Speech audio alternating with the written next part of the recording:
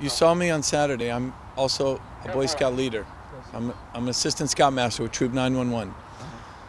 I'm also on the Boy Scout side, which organizes the flag placement here at the cemetery. And I'm also on the board of directors here at the cemetery, on the Cemetery Support Foundation.